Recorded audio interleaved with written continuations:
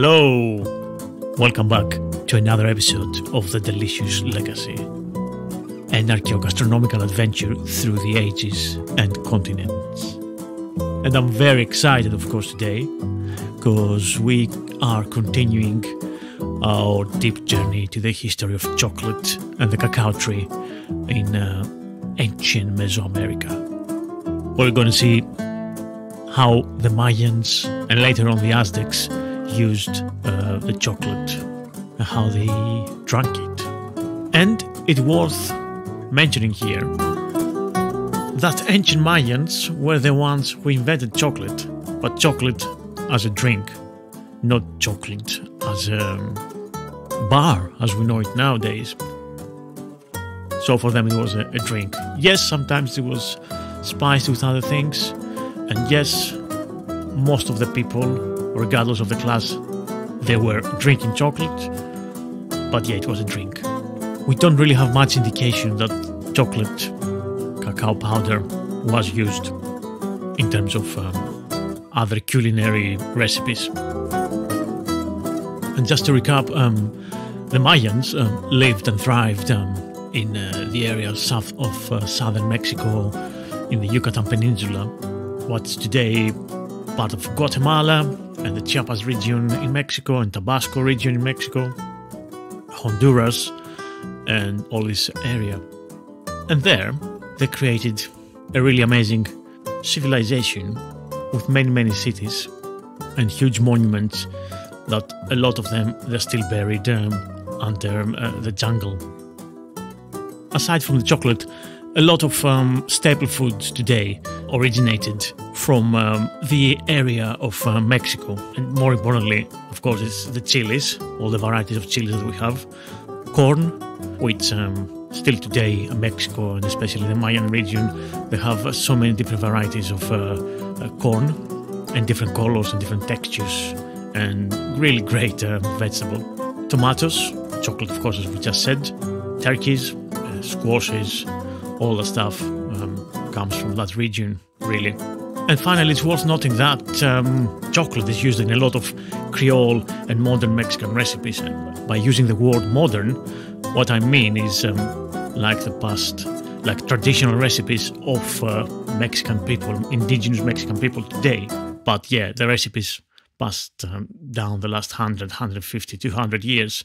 So yes, chocolate is used as an ingredient in foods, and it's traditional Mexican foods, but it's not really, we don't really have this connection with ancient Mayans and Aztecs. We don't have the evidence that it's been used in many recipes, which is a problem mainly because when the Spanish conquistadors invaded finally the Mayan lowlands, destroyed much of the written evidence. Well, almost all of the written evidence of the Mayan civilization, because they considered them heathens, and it was against the word of the god. So yeah, we might have had some more evidence about it, but there's only 4 documents that survive from the Mayan age. And there's only 4 codices surviving to this day, and these 4 are the Dresden Codex, the Madrid Codex, Paris Codex, and the Maya Codex of Mexico. Of course, who knows, in the future we might discover some more. Bernal Diaz del Castillo lamented thus: "Let us turn to the province of Soconusco, which lies between Guatemala and Oaxaca. In the year 1525, I was traveling through it for 8 or 10 days, and it used to be peopled by more than 50,000 heads of households, and they had their houses and very good orchards of cacao tree, and it was very pleasant. And now, in the year 1578, it is so desolate and abandoned that there are no more than 1,200 inhabitants in it." Of course, if you're interested to find a lot more detailed information about the history of chocolate, especially the ancient history of chocolate, there's a book called The True History of Chocolate by Michael and Sophie Coe. It was released, I think, 1996. Yeah, a couple of really brilliant American academics, basically. So yeah, check it out and find it out and read in much more detail of all this stuff we will be talking today in this episode. I love this story from Popol Vuh, the sacred book of the Mayans of the Guatemalan highlands, which was written down not long before the conquest of the Spanish conquistadors. And archaeologists think that it's a translation from a now lost hieroglyphic text. So basically, this story, to say it briefly, concerns the first set of twins of the old couple who have created the universe, which they meet that ultimately end at Xibalba, the Mayan underworld, where they are beheaded by the sinister lords of the dread place. So the severed head of one of these unlucky twins, which is later on known as the maize god, is hung up in a tree, which pictured as a cacao tree on a classic Maya vase. One day, this disembodied head magically impregnates the daughter of Xilaban ruler as she holds up her hand to it. So she is expelled in disgrace to the earth's surface, and she eventually gives birth to the second divine pair, the hero twins, which we saw in our in the first episode of the podcast, Xunarpu and Xabalanque. And following a series of exploits reminiscent of the labors of Hercules, more or less, let's say, to compare it to European mythical traditions. So yeah, when they do a series of exploits, the hero twins go to defeat Xibalba and its ghastly denizens. And then the final task is to resurrect the slain father, the maize god. And this having been accomplished, they rise to the sky in glory as the sun and the moon.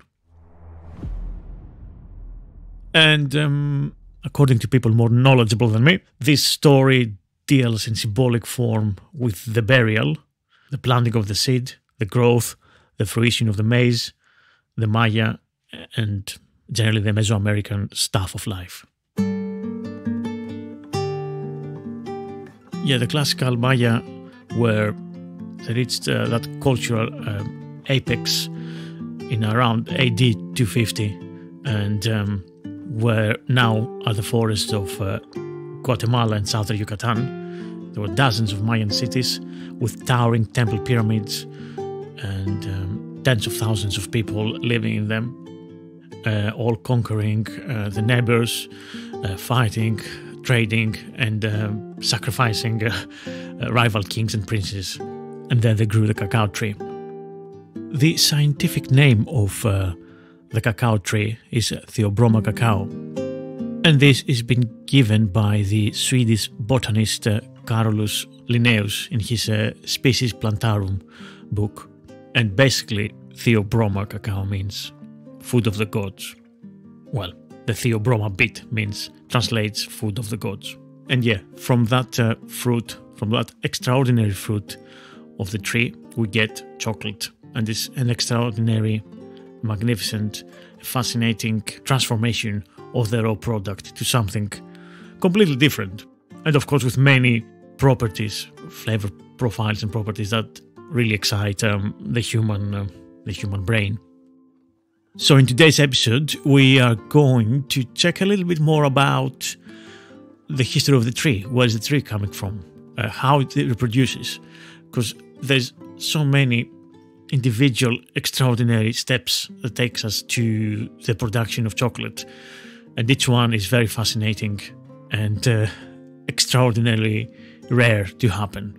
So yeah, let's talk about the chocolate. Let's talk about the cacao tree and find out how chocolate is made.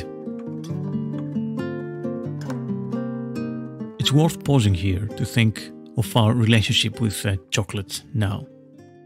Cacao, as we eat it, chocolate, has lost a lot of its flavor, but also lost, crucially, all of its social and political and cultural content. We eat chocolate bars full of vegetable fats and sugar. We don't drink the cacao drink the ancient Aztec and Maya drank. We don't have chocolates with more than 75% cacao solids. The Mesoamerican civilizations used to have at least 98% cacao drinks. It's just so different. At this point, let's check a little bit about the cacao tree and how the Mayans made chocolate from it. Was the process. And for centuries, the process was the same up until like 200 years ago or so. The tree itself, and with very few exceptions, it refuses to bear fruit outside a narrow band of 20 degrees north and 20 degrees south of the equator. Also, the altitude is very important, and if it's too high, then the temperatures will fall below 16 degrees Celsius, which is the minimum temperature that the tree requires. And of course, if the climate is very dry, then again, the cacao tree is not going to grow properly. It needs year-round moisture. So firstly, there are three main varieties of cocoa tree: the Forastero, the Criollo, and the Trinitario. The least aromatic, and more common sadly, is the Forastero. But also it's robust and high-yielding. Criollo, on the other hand, is fragile, with small yield, but best flavoured. Less than 1% of the world production is Criollo. Trinitario is a cross between the two. 14% of the world's production comes from this. In the early years of the 20th century, human greed for profits pushed many producing countries to destroy the Criollo trees and replace them with a stronger, more productive Forastero. The reason being that beans are sold at the same price per kilo, whatever the quality. And in reality, most plantations were small farms whose farmers were struggling to make ends meet and get enough money to buy the basic necessities of life. What to do but to replace the low-yielding trees with forasteros that could produce twice the quantity. It takes 7 years for a cocoa seedling to grow into a tree that is mature enough to produce pods. So how did it all begin? Cocoa trees, regardless of the variety, produce fruit all year round, although there are two main harvests, in May and November. All start with small, tiny flowers, which in a mature cacao tree can number in the thousands. They grow in clusters directly from the trunk of the tree or off large branches. So only 10 or 20% of the flowers are successfully pollinated. The rest do not receive enough pollen to create fruits. So the insects responsible for pollinating cacao's tiny flowers are themselves also tiny, in order to access the flowers' reproductive structures. So these are the midges, chocolate midges, very small flies with a long, complicated names. Keratopogonidae. No bigger than the size of pinheads, midges seem to be the only creatures that can work their way into the intricate flower to pollinate it. They are most active in their pollination duties at dusk and dawn, in sync with the cacao flowers, which fully open right before sunrise. Without the midges, there would be no chocolate. So the native habitat of chocolate midges is dense, shady rainforests, unlike the unnatural arrangement of cacao trees in commercial plantations. Also, within commercial plantations, the time of peak flower abundance is out of sync with the peaking of midges population. To make matters even less attractive to the midges, wild cacao flowers have more than 75 distinct aroma ingredients, while cultivated cacao flowers only have a few. The majority of cacao trees are what are known as self-incompatible, meaning they cannot pollinate themselves. So successful pollinators must pick up pollen from the male parts of a flower of one tree and deposit it on the female part of a flower of another tree. Also, cacao flowers are very short-lived, typically receptive to pollen for only 1 or 2 days, and flowers that do not receive ample pollen die and fall within 36 hours of opening. Evidence suggests improving the midge habitat can increase fruit yield. And so, in some cacao growing areas, current farming practices include developing and maintaining suitable ground habitat within and near cacao orchards, in an effort to increase the number of midges capable of pollen transmission. You see, why cacao is so expensive and so difficult to have big yields. Today's episode is brought to you with the welcome support of Malbin Greek, UK's leading Greek delicatessen supplier and distributor of premium Greek produce. Whatever your needs, Malbin Greek has you covered. You can shop online and have the divine and delicious goods delivered to your doorstep across the UK, or you can visit the shop at Art 17 Apollo Business Park, Lucy Way, SC16 4ET, Bermondsey, London. Malby and Greek, the one-stop shop for your Greek fix.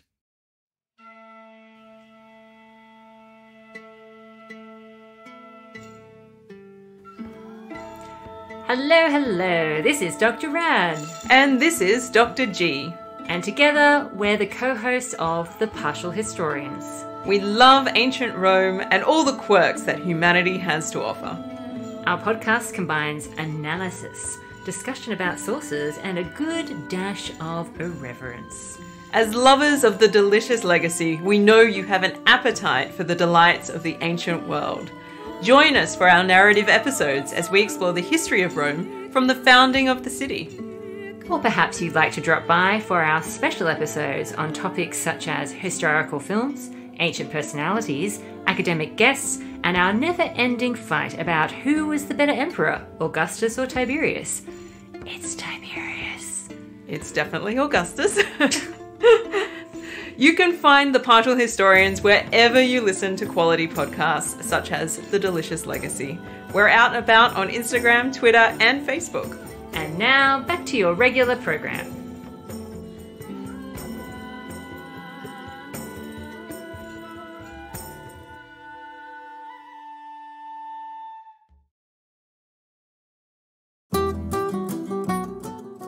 The cacao pods grow straight out of the trunk, as we've seen, and this looks like a gnarled and bulbous protrusion. As soon as the pods are ripe enough, they are cut from the tree with a machete. They grow close to the trunk, so this delicate operation is happening by hand, and never with machines, as it might damage the tree and make it vulnerable to disease. The pods are then piled together for a group of workers to open by hand. Within the pod, the beans lie wrapped in a thick protective coating of white mucilage, looking a bit like a bunch of grapes in a soggy cotton wool. This flesh of the fruit is edible, and it doesn't taste bad at all. I haven't tasted it, sadly, but I've seen in documentaries people eat it, and I've read that it's delicious and also very nutritious.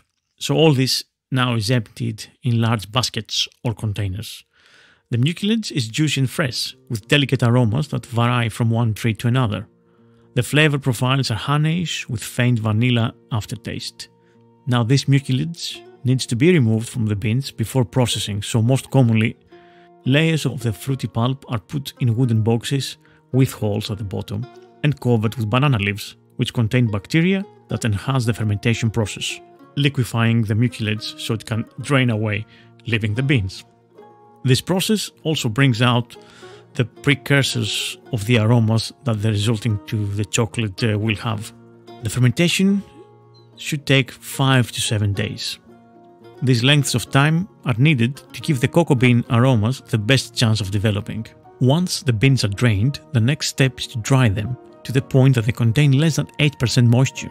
This will prevent them from going moldy when shipped and can be stored for 4 or 5 years without going off.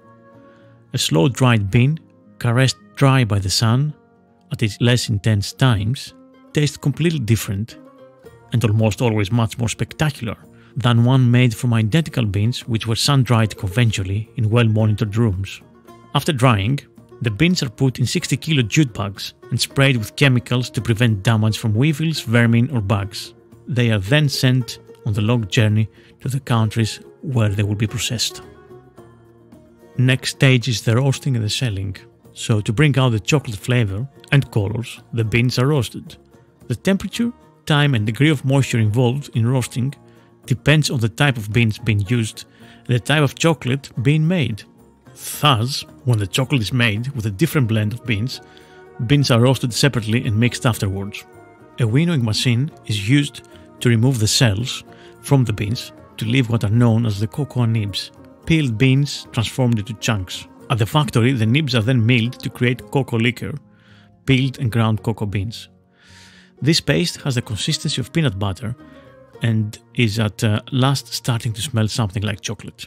The cocoa liquor is pressed to extract the cocoa butter, leaving the solid matter called cocoa press cake. The machines used to do this are based on the one invented in the 19th century by a Dutch chemist Van Houten. And this is the modern way of making chocolate, of course. Now, the process now takes two different directions. A, the cocoa butter is added to the cocoa liquor in the production of fine chocolate. And this is what the book, A True History of Chocolate, tells us about the process of the quality, top quality chocolates. That's how it's made. And B, for most cheap chocolate that we buy nowadays, sadly, this is made with a combo of cocoa powder and vegetable fats, which is far, far cheaper than cocoa butter. All this cocoa butter that's been extracted has been sold to pharmaceutical companies and to the cosmetic industry to make beauty products and all that stuff, because cocoa butter melts, becomes liquid in body temperature. So all the stuff has been absorbed by the human body, blah, blah, blah. So next is conching.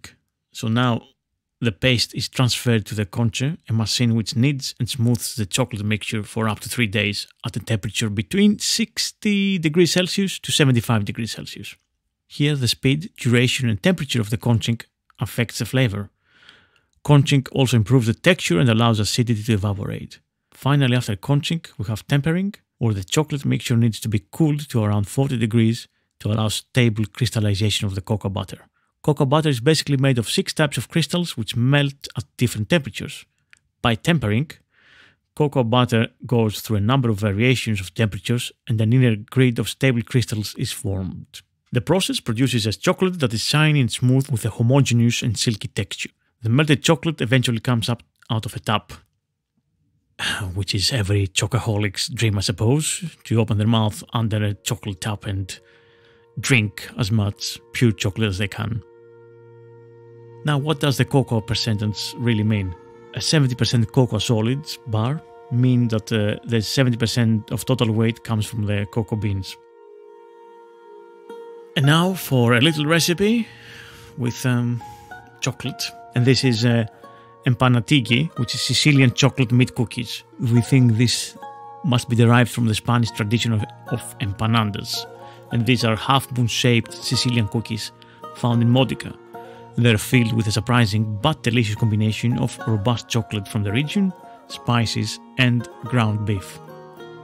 Though the filling and the dough are simple, finely chopped candied fruit, cinnamon, nutmeg and sugar help the finished cookies stew mostly and become sweet and only lightly savory, ideal for enjoying with a cup of coffee. A small window etched into the top of each shows off the unusual filling, though tasting them is the only way to fully comprehend their unique flavor and texture. And to make them, basically, your dough is flour, 00 flour, sugar, butter and egg yolks. The filling is fatty ground beef, salt, chocolate, candied fruit, cinnamon, nutmeg and egg whites. So you cook the beef in a pan, you pulse the things in a blender, and with a round cutter you cut the dough, you fill it and you fold it and you cook it in 180 degrees Celsius oven for about 17 minutes. And now for the extra content for Patreon backers only, we're going to check the Chuao beans, which Chuao is a coastal region north of Caracas in Venezuela, well known for its quality beans. It is said that in the 17th century, the Chuao plantation was given by an aristocratic Spanish woman to the Jesuits. So if you want to find out more, why don't you join me on Patreon to listen to the rest of the exclusive bits for Patreon backers only.